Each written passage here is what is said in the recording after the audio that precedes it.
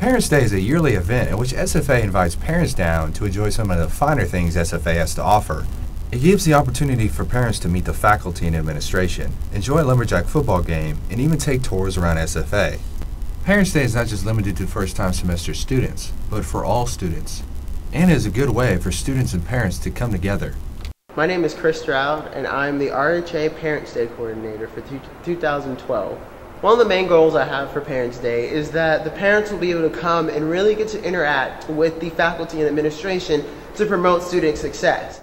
Parents' Day helps to promote student success to parents by its Disney theme, The Wonderful World of SFA, in which SFA can be seen as a place of good things to happen for students.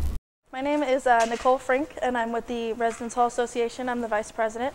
Basically, the reason for the theme that we have this year, The Wonderful World of SFA, is to show the parents that by their children or their students coming to the school that they've made a good choice, because SFA is such a wonderful world and we have a lot of positive things to give them. Parents' Day helps to stimulate the local economy.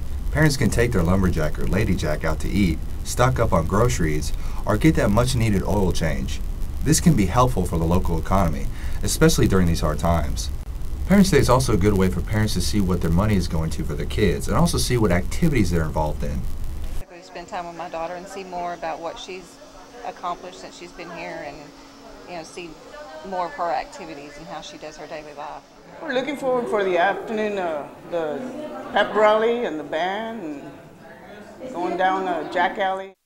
Parents' Day benefits parents, students, SFA, and even the community. So it's surely a good time. This is Bill Blanchette reporting out for NAC Edition.